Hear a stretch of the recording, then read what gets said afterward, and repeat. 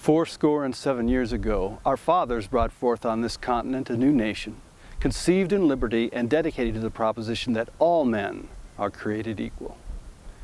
Now we are engaged in a great civil war, testing whether that nation, or any nation so conceived and so dedicated, can long endure.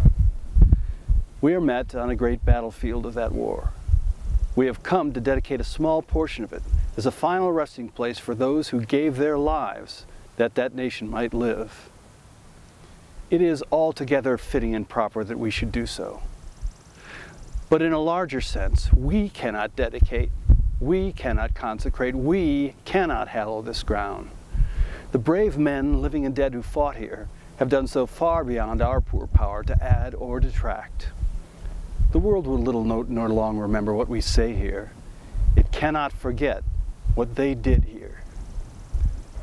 It is for us, the living, rather, to be dedicated here to that cause which those who fought here have thus far so nobly advanced.